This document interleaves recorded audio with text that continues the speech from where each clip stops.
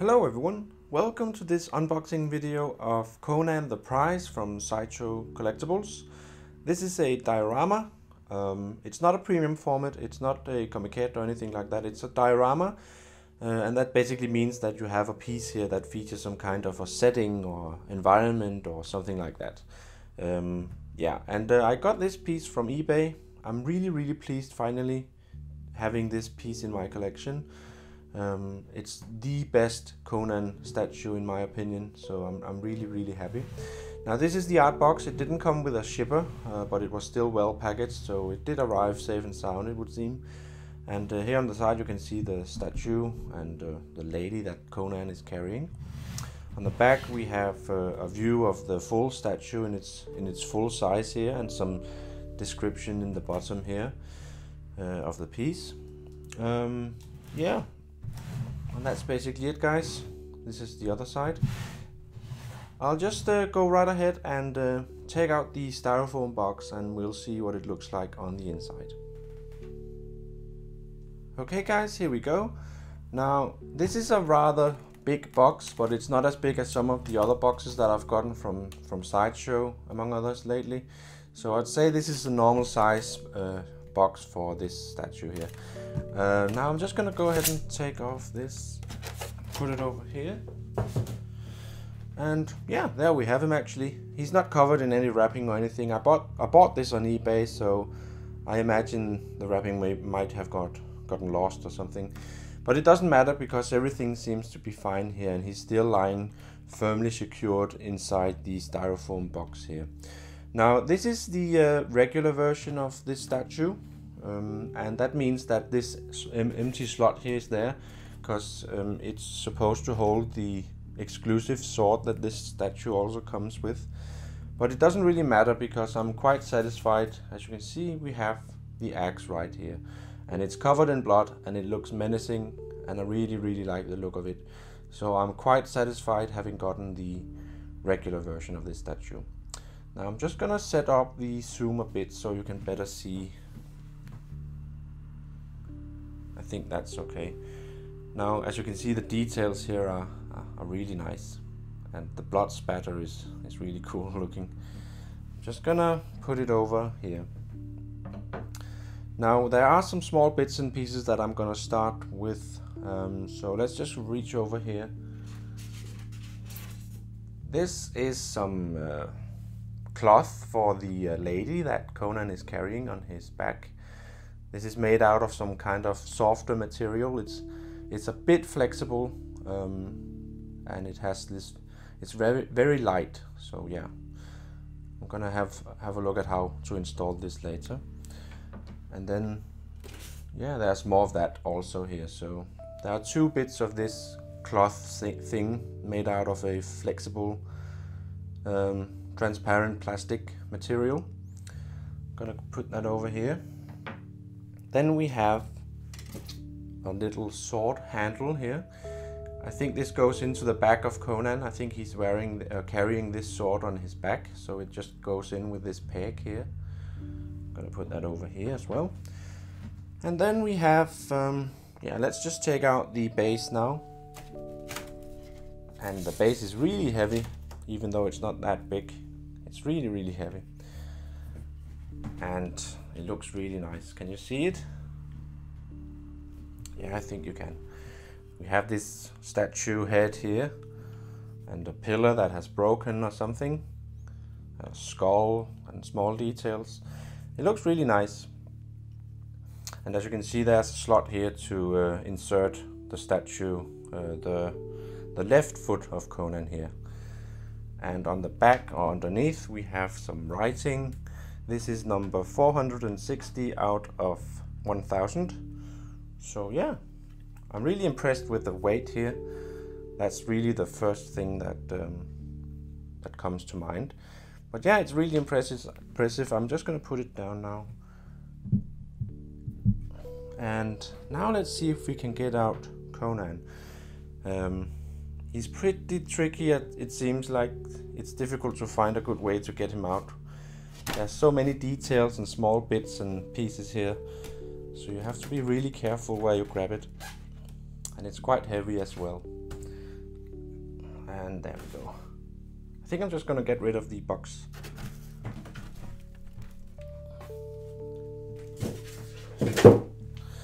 And let's see now. This is really heavy actually. And the details here are amazing. He's got a dagger here. He's got this lady on his back that have some nice details. And he's got this sword on his back with blood spatter on. And this is where the little sword handle goes in. And the peg on his foot here looks really, really nice. Can't wait to set this up so you can see what it really looks like. This is really, really the perfect Conan. I find that this Conan looks a lot like the one we see in the Dark Horse comics. So that's one of the reasons that I prefer this version of him. He's also got an axe here. Alright guys, let me set up my turntable and the base, and we'll assemble this statue. So just give me 2 seconds. Alright guys, here we go. Now as you can see, I have cheated just a little bit by already placing Conan on top of the base here. And the reason for that is quite interesting actually, because when I was setting up this piece the first time, I realized that I wasn't actually able to insert Conan all the way into the base. Now there's a slot underneath the foot that I showed you in the previous clip, and then of course the metal rod that goes into a hole into the base. And what I experienced was that I wasn't actually able to insert the rod fully into that hole. So and I really struggled with it and tried over and over, but I really wasn't able to do that. And it actually came to the point that I dug up my old friend here, my drilling machine from Black & Decker, and yeah, and then I used this drill head here to actually force, or let's just say enlarge the hole that the metal rod goes into. And yeah, by doing that very carefully and very well gently, I was able to actually expand the insides of the hole at the very bottom. And then as you can see here, I was able to insert the foot here fully into the slot where it's supposed to. But all this hassle and all this drama kind of makes me think that I don't believe that this statue has really ever been displayed, because I can't imagine how you would want to do that without having this foot inserted entirely into the base, because the entire statue would be too wobbly. As you can see, it's perfectly fixed now, but that wasn't the case when I just had it hanging halfway out. So that's an interesting little story.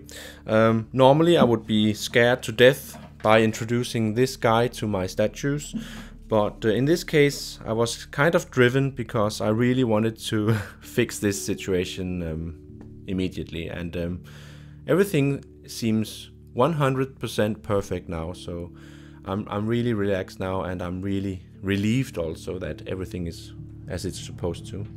So yeah, let's get back on track now. As you can see, I have everything set up here, or at least I have the statue set up on top of the base. And I'm just gonna do this 360 so you can really see all the details and this unique statue in its full glory here. Now we do have these extra bits, and they're kind of easy to put on. This handle here goes into this socket here with the metal rod and everything, so you can see he has this sword on his back. And then of course we have the hand that is wielding the axe, which fits in with a magnet and a socket here, like they normally do, and it fits in perfectly and securely, so it doesn't seem like it's gonna fall off or anything, so that's perfect. Now for the lady, we actually have 2 bits here that are kind of tricky to put on.